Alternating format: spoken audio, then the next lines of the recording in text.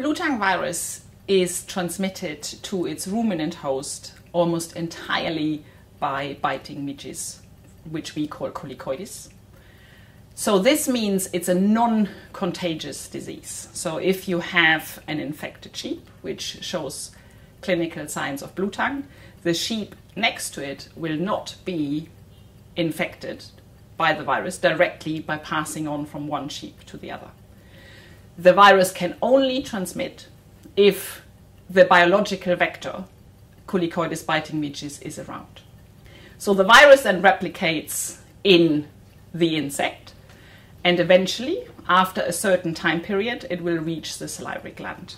And once it has reached the salivary gland, the next time this now infected midge feeds on a non-infected suitable mammalian host, so in the case of Bluetongue again, ruminants, sheep, cattle, it can then transmit the virus during that blood meal back into the mammalian host, and then the virus starts its replication cycle in this host again.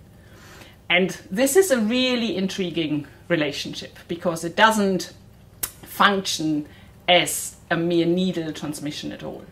There's more and more research, for example, that the saliva has a very active role potentially in pathogen transmission, because these insects have to salivate to stop blood coagulation and immune responses. Because so their saliva is pharmaceutical active, it contains anticoagulants, because if they otherwise would try to feed, the blood would immediately clot and then you can't take it up. But by having these bioactive molecules in their saliva, they can prevent this blood clotting and they are able to take up a blood meal. Because it is a non-contagious transmission, classical methods we use, like preventing contact, restricting animal movement, although they are still necessary, they have a far less impact on a vector-borne disease. Animal movements are important to not dislocate the virus throughout an entire country. So of course, if you moved an animal from southern England to northern England, you could almost create a second outbreak. However, on a local scale, once the local insect population is infected, they will fly. They will not stop. You can't restrict them. You can't say, excuse me, you are now on movement restriction.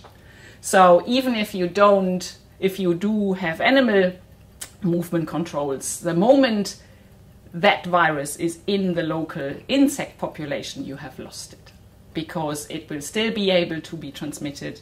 Those insects will still fly and infect neighboring farms. So this is one of the challenges of dealing with a vector-borne transmitted pathogen. And this is why, if you are a free country and you're fearing the incursion of a vector-borne disease, it is so important to catch it early, because what you're trying to do is find it and remove those animals, or at least get them out of being exposed to so many biting insects before the local insect population is completely infected.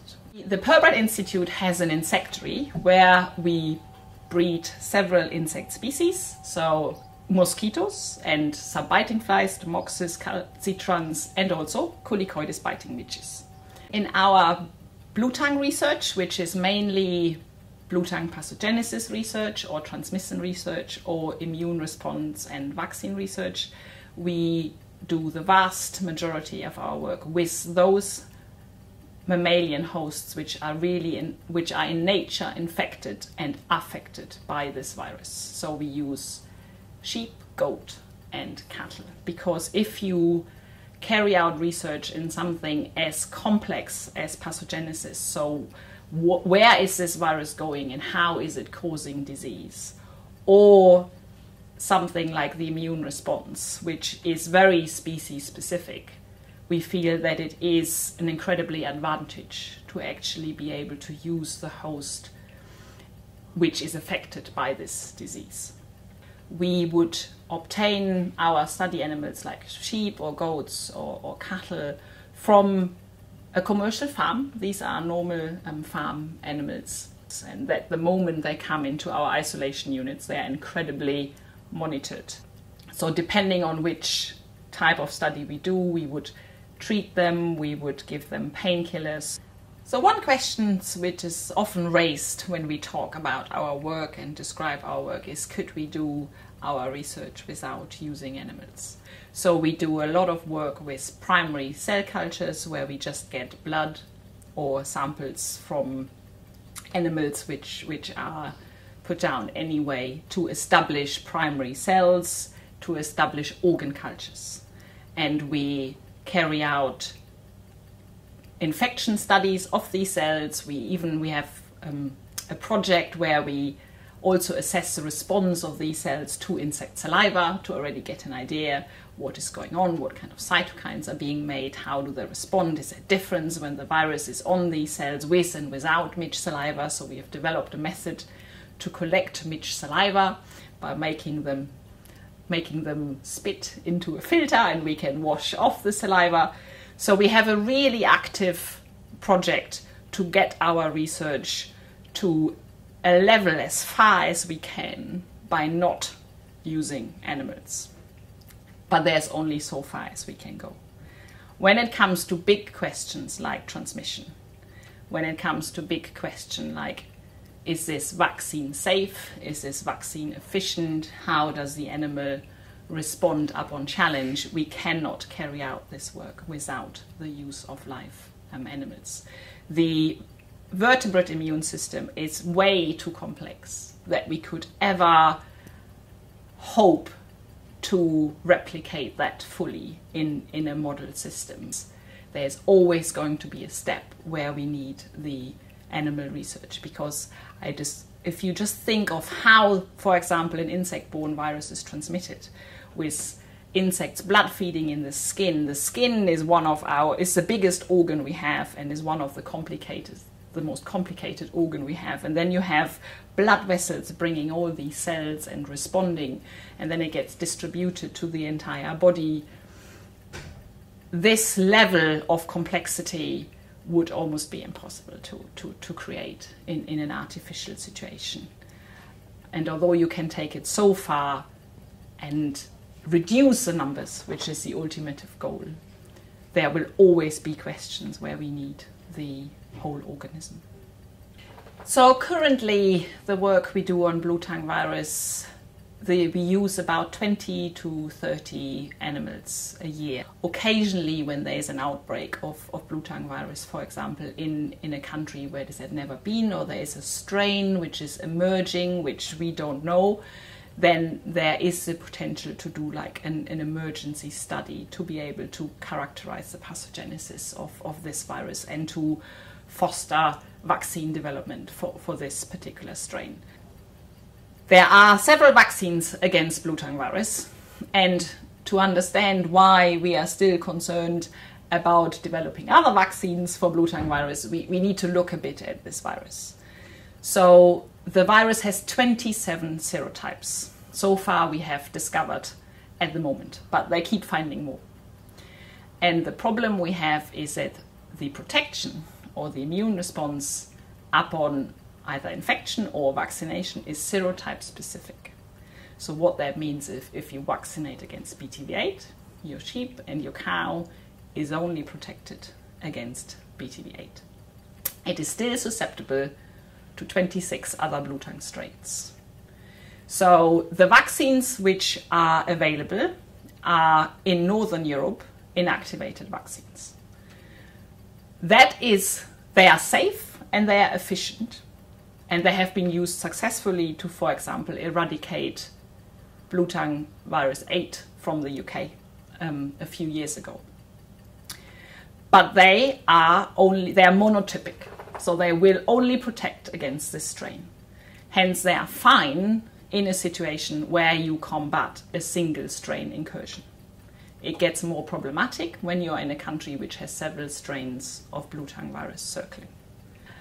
One big area for the research is to try to find out how can we get a cross-serotype protective vaccine, because in countries like India, where Bluetongue virus still has a big impact on subsistence farmers, especially in the south, they have 10, 15, 20 strains of Bluetongue virus circling. So a lot of endemic countries use a modified live attenuated vaccines. So they have several strains of live virus. However, it has been shown that they can reach levels which makes them transmissible. So midges can actually pick up the vaccine strain, and then testing some of them in British breeds, they also induce clinical signs. So while some indigenous breeds have clearly evolved with the disease and do not get sick to these vaccines anymore, we did not use them in Northern Europe because we could show that to certain preparations they would still induce clinical disease in the country. So then when we test for antibodies, we don't know, does this animal have antibodies because it got vaccinated, or does this animal have antibodies because it was infected at one point during their life. So that makes control very difficult. And then another area with inactivated vaccines is, although if they are applied well in time, they protect against the challenge of the virus, the immune response is relatively slow. So an animal is protected, a sheep probably after 3-4 weeks. Cattle at the moment need 2 dosages, so that would mean probably 6 weeks until they are protected. So if you think of an emergency vaccination where the virus is already active, you could find yourself in a situation that induction of immune response isn't quick enough. Developing better vaccine, which might be quicker, might again shorten that risk if you need to use a vaccine preparation as an emergency response. So these are all drivers for improving the vaccine. Although in a one strain outbreak situation and applied well before the virus really gets going, the current inactivated vaccine available for Bluetongue will protect your animals and is a good way of protecting your animals. Another very important component of this virus, which is crucial to understand, is that it is segmented. So its genome is arranged in segments. And what that means is if 2 strains of Bluetongue infect one cell, they can swap segments, a bit like influenza can. So this virus not only creates variation by mutation, it creates variation by changing genome segments, which we call reassortment. The immune response to this virus is monotypic, so it is specifically to the serotype. Other characteristics, however, are strain specific. So we can have a mild or moderate or virulent strain of, for example, BTV1. So when we have a new outbreak, we, by serotype, have no clue what this strain is going to do. Just because it's a BTV8 strain does not mean it will be a virulent strain. We have to monitor, we have to see, and sometimes we even have to do an animal experiment to understand what kind of strain are we dealing with. Is this a virulent strain? Is this a mild strain? How quickly do we need to get a vaccine out? Or if this is a mild strain, can we let this go? And this can obviously change very, very quickly with reassortment. So you could have a mild BTV1 strain circling and a virulent BTV8 strain circling, and then they infect the same animal, and suddenly they swap this genome segment, which is responsible for the serotype, let's say BTV1, but then the virulence is on other segments, and suddenly you have a new BTV1 because your BTV8 strain has now got that segment from BTV1, but it has remained all the virulence of the other segments, which inside really make it BTV8. But on the outside, it has now become BTV1. However, it still does mutate, and it does mutate in this segment 2, which encodes for the outer code protein, which defines the serotype. And this is why we have 27 serotypes. But the strain landscape is far more complex because it can chop and change all the other segments and therefore render a vaccination campaign useless within the exchange of one genome segment.